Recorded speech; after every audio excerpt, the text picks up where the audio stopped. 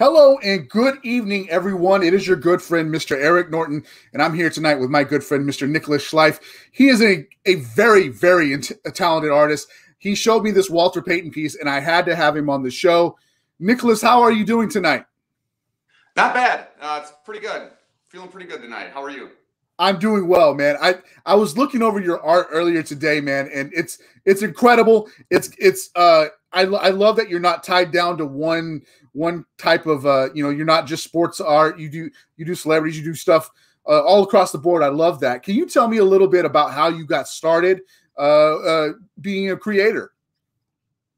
Yeah, I started in art school drawing and painting, and I really kind of got bored with it. I just wanted to use as many different mediums as I could. Mm-hmm. So I basically started using all kinds of abstract stuff, like anything I could get my hands on. Traditional painting and drawing. I also would use like cigarette butts or pennies or just garbage. I once made a portrait of Ronald McDonald out of McDonald's food and packaging. Just Wow. Basically anything I could get my hands on. And of course, football cards, as you see behind me. That's really what brought your attention to me. You reached out to Beckett, and I saw this, and I was like, man, Walter Payton is such a great story. This piece is an amazing piece. Tell me a little bit about how you got approached to do this. Okay. The whole idea for this kind of started. I have a young nephew, and I gave him my football card collection as a gift. I thought, well, let's get him into it. He's a little kid. I used to love it. So I gave him my cards, and he started rifling through them. And I was standing back like 10 or 15 feet, and I could see, as he went through, I could see different colors and shades of tone and like abstract shapes. And I was like, I could make this work. I could really turn this into something. So I was like, maybe let me just not give these to you yet. I'm like, I need these for a minute. But then I spent several months working on it, actually, selecting all the cards, going through, piecing them together. I basically just taped them to my wall in my studio and kind of moved them around and shuffled them here and there to get the image. And eventually I got it to work out. It's a fantastic piece.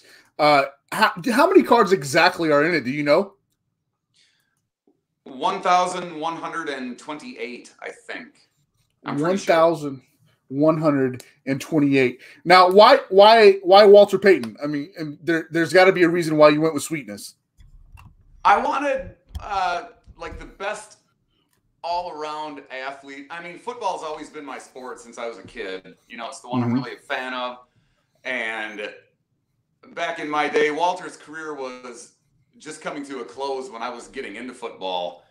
But he was always the man, I was a Vikings fan, of course, being from Minnesota, and he would always just stomp all over us.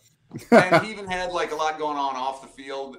He had the Walter Payton Foundation working with inner city Chicago kids. He was just a really great guy. He knew how to be a role model. And he was an outstanding athlete on the field. Absolutely.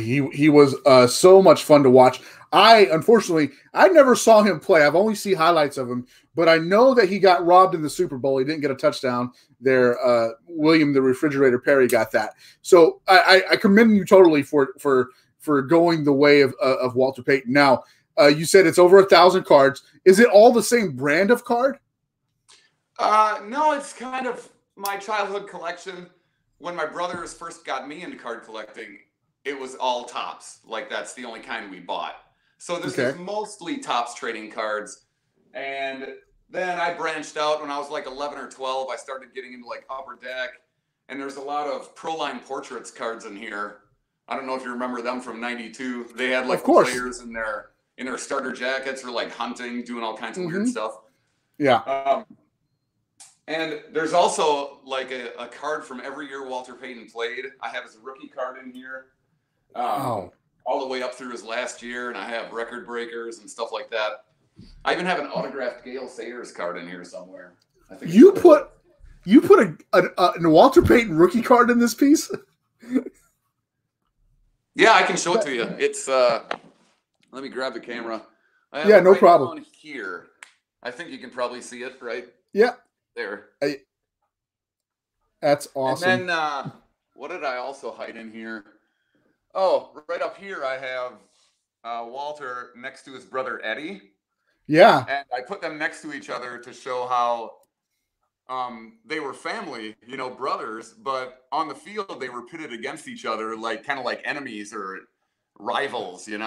It's like those Right. old Civil War stories you hear about brother against brother, on the battlefield and all that. And I always thought that was kind of an interesting thing, so I wanted to include it in the portrait. So I know that I'm gonna tone in here on the Walter Payton rookie, because that's like an iconic card, and you used it for art, which is really cool. I commend you for that. But do you realize like how much of a fit the collecting world is going to have right now, knowing that you used a Walter Payton rookie for this? This is amazing. Yeah, I ruined a lot of cards making this. Like, they're literally glued onto plywood, so their collector value is gone. And there's a bunch of, I put all my valuable ones in here. There's a Phil Simms rookie. I put in my Warren Moon rookie that I got autographed at Vikings training camp. I put in my Eric Dickerson rookie. There's a bunch of pretty valuable cards in here. That's pretty funny, man. I love that you just went the way of art. It's all for the art, so you went that way. That's amazing. We do have a question. Just burn the house down, man. Yeah. Steve Thompson wants to know what are the dimensions of that piece? Like, so the full size. What are the dimensions of it? I'm sorry, I missed that. The dimensions of the full piece, of the full layout there. How big is it? Oh, it's 7 feet tall by 10 feet wide. So I made it for like a very large venue, kind of like for like a stadium, or everything with football is so huge, and even the athletes' personas themselves are just so big and like gargantuan that I thought the painting had to be a really massive scale to sort of reflect that. I can understand that, because if this is going to hang in a stadium or something, it's got to take up a lot of wall space, and it's got to be eye popping. Which is why I'm surprised you still have it. I don't know why the Bears wouldn't reach out to you and grab this up in a heartbeat. I had it at the Bears draft party back in, I want to say it was 2011. It was the year of the league strike, and the Bears were interested in it, but because it was the year of the strike, everything was all uncertain, so they passed on it, and then we never touched base again on it. I should probably reach out to them. That might work, reach out to him. But being a Vikings fan, you got to upcharge him a little bit. What's that? I said, being a Vikings fan, you should probably upcharge the Bears a little bit. Oh yeah, top shelf, maybe. Crank that price up. That's awesome. So I love that you can clearly see who this is. You can make out Walter's face. Has Walter's family ever seen this? Yes, I worked with I'm glad you asked that. I totally forgot to mention this. Right after I finished it, I reached out to their charity, the Walter and Connie Payton Foundation. And I went, and they were like, "Oh my God, we love this. We would love to meet with you and work with you." So I packed it up, drove down to Chicago, and met Connie, his widow, for lunch. And then I believe Brittany came a little later. Yeah. And we were having lunch and talking about it, and we decided to do a set of probably prints about like reproductions of it, probably 2 feet wide by 1.5 feet tall, smaller. And they're signed by myself and the family. And I think they still have some available on their website, payton34.com. If you want to pick one up, all the proceeds go to the charity. So it's a really good cause. That's a really cool thing. Walter Payton has the Man of the Year award named after him in the NFL, and it's great. So much great stories come out from people who are inspired by him and keep working to carry on his legacy. I think it's great. This photo that I'm sharing right now of you with his family there is an absolutely amazing photo. In that moment, can you tell me how you felt standing there with them in front of your work? Oh, it was unbelievable to have it inside Soldier Field for the Bears draft party with Connie and Brittany and Jared Payton there. Like, we were all together, and just having the fans come up and interact. Like, it was, I've been the role of the fan many times, but I've never been on the other side of it where the fans are admiring my work. You know what I mean? Sure. It was really to see the other side of football and to see it from kind of the athlete's perspective in a very, very, very small way. It was really kind of cool. And to be connected to such a huge family, like, I mean, basically you could say they're like the first family of football almost, you know? Mm-hmm. Absolutely. Now I want to switch gears here, and we're going to talk about the Vikings, your team, because can we start with the Prince piece actually? Because you did a piece for the Vikings organization with the Prince piece. Is this the actual piece that's hanging up in their stadium? This piece right here? No. The Prince piece that I have on screen. Oh, the Prince portrait. Yeah, that is a painting. It's at US Bank Stadium. When they built that stadium, they were looking for artwork to put into it, and I submitted my portfolio, and they literally called me the next day, and they're like, "Oh wow, you're totally in." And so I met with the curators and everything, and we were working together, and that was back in 2015 when they hired me, and the stadium opened then in 2016, and that happened to be the year that Prince had died. And it's kind of funny because before Prince died, I offered to do a portrait of Prince for the stadium because I'm such a huge fan of his. But they're like, no, we got someone doing one, you know. And I'm like, shucks. But then he happened to die, and they called me up, I think a month after he passed away, and asked me if I wanted to do the memorial portrait. And I was like, yeah. I had like a total meltdown on the phone. It was a little embarrassing, actually. That's okay. Hey, we all geek out over the music that we love. You and I discussed that earlier. Like when I saw this, I geeked out. I was like, this is amazing. Because this is the cover. This is the image that they used on his triple album, B-sides and I'll forget the name of the album now. But it's an album that I absolutely wore out as a child listening to Prince. So I love this look. This is also the picture that they used for the inside art on the cover book as well. So I totally dig what you're doing here. But I want to get to the Vikings piece because that, as a Vikings fan, to have this amazing Vikings piece hanging up is just crazy. Tell me about the creation process for this Viking ship and how long it took you to make. Oh, that big which ship is it? I did two. Only one of them is owned by the Vikings. The other went to a fan.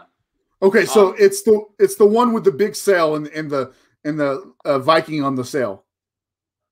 Okay, and there's like that huge yellow sky in the background. Yeah. Okay, yeah, that's the one the Vikings have. That's also in US Bank Stadium, and man, that piece is really large. I mean, it's not as big as this Payton piece, but it's probably half the size. And that took me, they wanted it done pretty quickly because it first hung in the new TCO Performance Center, the team's headquarters. Yeah. They wanted it to hang in there, and they wanted it hanging like in the main lobby when they opened the doors. So I had 11 weeks. So I had just shy of 3 months to get it done from start to finish. And oh boy, that was like 12-hour days every day working on that. But yeah, I finished it up in time even, so that was good. And brought it up to the framer in Minneapolis, and then a couple weeks later it was hanging at the TCO Performance Center. But it was so hugely popular there, they wanted it where more people could see it, so they moved it to the stadium. And then I ended up doing a smaller painting to take its place. Very nice. Now, what my audience probably can't see that's not coming through on the screen is this is actually all words. What are the words that are that you've put on this piece here? I'm sorry, the words? Yeah, the words. Oh, it's the complete history of the Vikings franchise, starting in 1960 at its very conception, and then it gives like the whole history, like owners, coaches, players, like different records or games, Super Bowl appearances, even like scores and statistics. Like it's a very in-depth chronicle of the team's history on the field. That's insane. So I saw how you did this because I was looking through your art, and you have it looks like a credit card with holes punched in it. That's how you made this? Is that correct? That's the stencil I used to make the letters. I can make any letter with that stencil, and I just do it with a white paint pen. Okay. And I go through and put all the text on first to make sure I get all the words right and I don't misspell anything. And then I go back over the top of it with color. And what I use for that is basically I took the innards out of a ballpoint pen and I just tape a toothpick in there and I just like one dot at a time sit there and apply paint. Wow.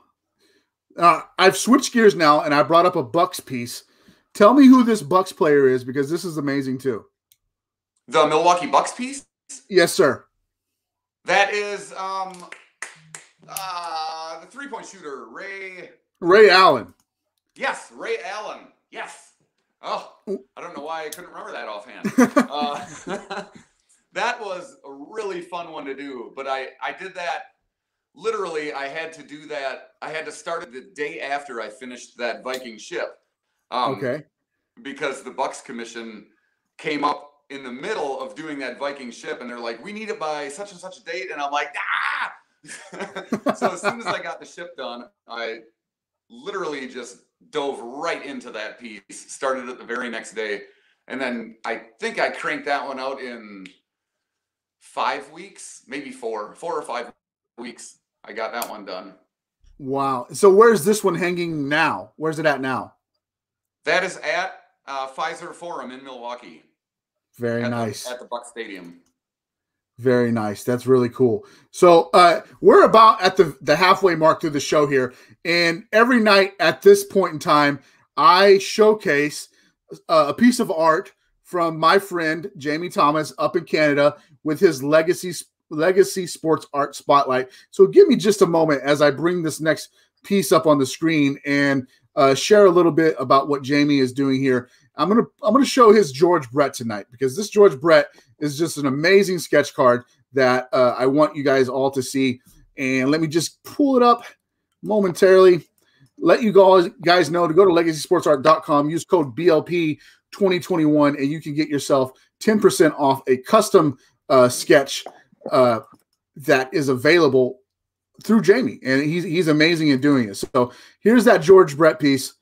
It's amazing. Look at the color, look at the detail. Anybody who loves baseball or George Brett or the Kansas City Royals, I think this is a piece that you would love to have. It is a 1-of-1 piece that was only available in museum collection. So that is your Legacy Sports Art Spotlight tonight. Again, go over to legacysportsart.com. Use code BLP2021, and you could get yourself 10% off a custom sketch.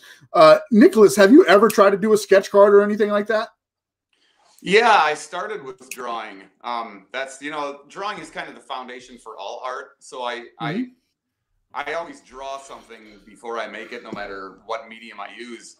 And I mean, it's really like the groundwork for all art. And this is really impressive. I really wish I had a bigger screen so I could see more detail in it.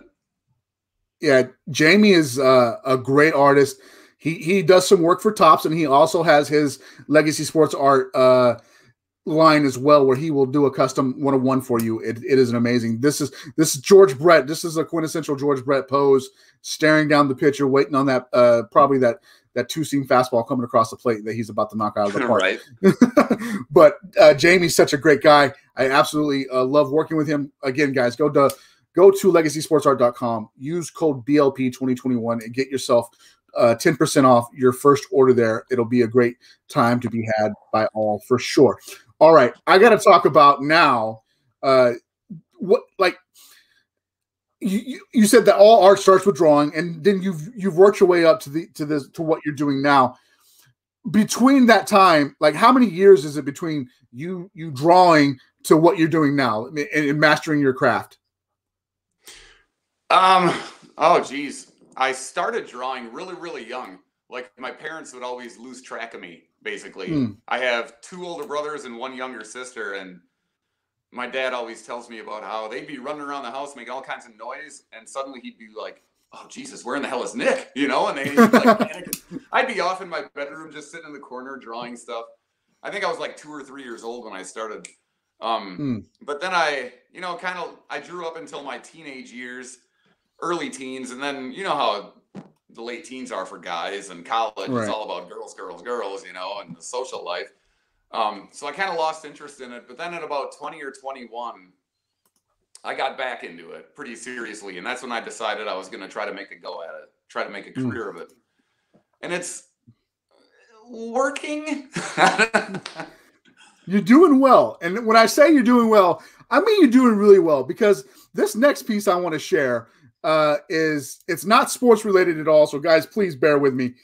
It's a picture of the Queen. And not only did she see it, you also received a letter back from the Queen's people. Tell me about this. That was a huge day. I had finished the portrait. I really liked it. So I was like, you know what? I'm going to write her a letter, see if she wants it as a gift. And I didn't expect to hear anything back, at all. It's like, how many letters must that woman get in a day? It's got to be hundreds. But sure enough, about a month later, it wasn't that long at all, I checked my mail and I saw that royal seal on the envelope, and I was like, no way. I was like scared to open it. I didn't know what to think or what to expect. But it was a really thoughtful letter. She explained that I can't accept gifts outside of my royal duties, because obviously that would be it could be considered like a bribe or something. I don't know. Or, right. But she commented on how she really enjoyed seeing it, and it was really flattering to have some sort of correspondence with her.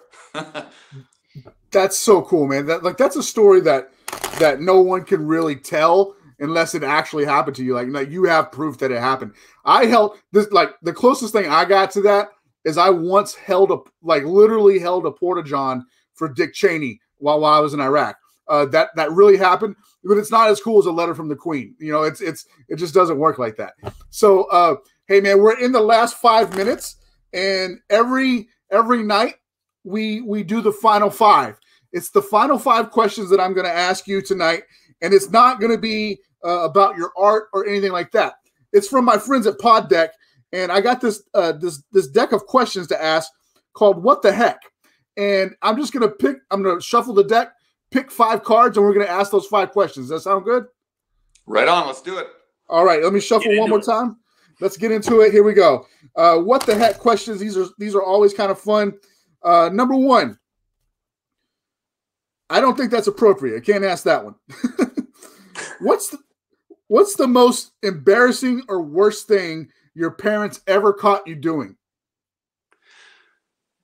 Oh, geez. Yeah, this is a good one. I had, I used to go ice fishing a lot with my grandpa, and it was like, this is like old school ice fishing. The ice, it wasn't like the ice houses now that are like super fancy and they got all kinds of luxuries and stuff. It was like, if we had to go to the bathroom, we had to go outside. And I had to go outside and go to the bathroom, and he came out not knowing what I was doing. And stupid me, I didn't go around the corner or anything. I was just popping a squat right outside the door. And when he opened the door, I panicked and took off running, and there was a hole drilled outside, and my leg went right down it, and my pants were still down, and it was, oh God, it was just a nightmare. Oh, that's horrible, man. I'm sorry that happened. Okay, next question. Have you ever been bitten or attacked by an animal? And if so, why? I was attacked by my friend Josh Peterson's dog. Which was weird because it was a really nice dog and we used to play with it all the time. But I don't know if I woke it up from a nap or what, but I was walking in front of it and all of a sudden it just latched onto my ankle and would not let go. Oh, wow. But it didn't end too badly. I just bled a little bit. It wasn't that serious, I guess. That's good that it wasn't that serious. All right. Question number 3 of the final 5. Do you have a birthmark? I do not. Okay. I have some moles, but no birthmarks at all. That's a simple enough answer. This is a good question. What is the scariest sound you could hear in the middle of the night? Man, one that freaked me out big time was when I had a leak in my water heater and I could hear water running, and it was like, it was oddly, like, it doesn't seem like it would be that terrifying, but as a homeowner, you start to think, oh, Jesus, what kind of damage is this going to be? You know, and is it going to get into an electrical system and cause trouble? Like, that was pretty freaked out. Otherwise, like, I don't really scare very easily. I like horror movies, so, and I sleep really heavy. So, okay. I mean, it would have to be very loud to even wake me up. That's funny. All right, final question. If humans came with a warning label, what would yours say? Does not think before he speaks. I just fire out thoughts, not thinking about who's listening or what I'm saying. I just let it go. But I think that's part of the artist, you know, we don't really hide anything. We just kind of throw everything out there. Absolutely. Absolutely. That is true. We all I think we're all dangerous with that as it is, but artists, they do just kind of splat, and whatever sticks. So that's good. All right, man. I posted the link to your Facebook page here in my comment sections tonight, but go ahead. I'm going to lay out here for you. This is your time to shine. Tell us where we can find you on social media, any kind of artwork that you have available for sale. Do you take commissions? Just do it. Give me anything you got.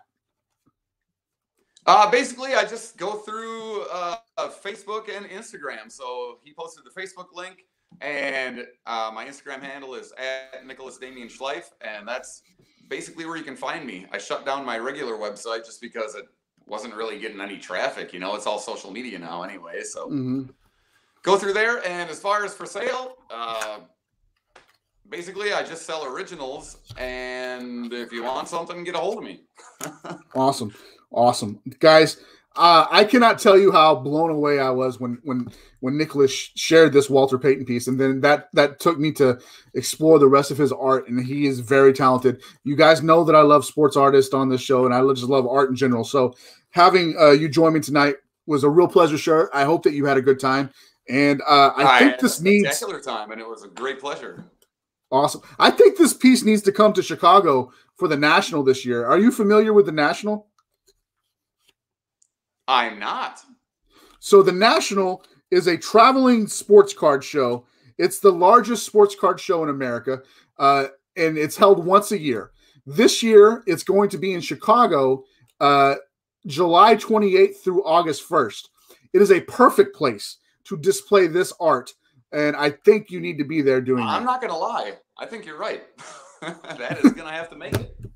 Awesome. I will send you an email tomorrow, getting you in touch with the right people to maybe make that happen. But this is something that needs to be there. It needs to be seen by the sports art loving community and the sport card community. This is beautiful, man. You did a great job on it. Thank you so much, man. It was a pleasure. Awesome. All right, Nicholas, please hang backstage with me. Everybody else, that's going to do it for the shows this week. I am traveling to South Carolina, where I will be at the South Carolina Comic-Con this weekend. I'm hopefully looking forward to seeing you there if you're in the area, and we're going to do shows live from there, from the show floor as well. So please watch for those. They're just going to pop up live. They're not going to be anything scheduled. Watch for those from the Comic-Con in South Carolina. It's going to be a lot of fun. Until next week, good night. God bless. We'll see you then.